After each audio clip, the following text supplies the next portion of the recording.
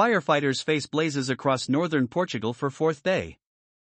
Bloomberg, firefighters are battling blazes in the region of Aveiro and other areas of northern Portugal for a fourth day after temperatures increased earlier this week.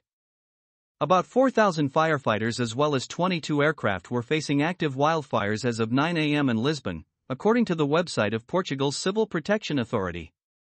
Cooler weather is forecast for Thursday. 4 firefighters have died since Sunday, the government said.